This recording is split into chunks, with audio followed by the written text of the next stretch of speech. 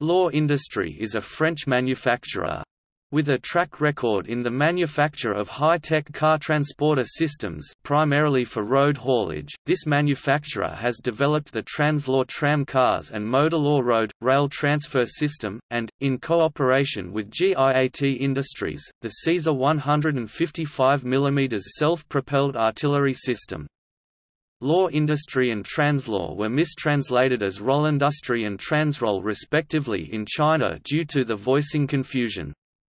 Lohr is a commune village in France, but is also the surname of the company's founder.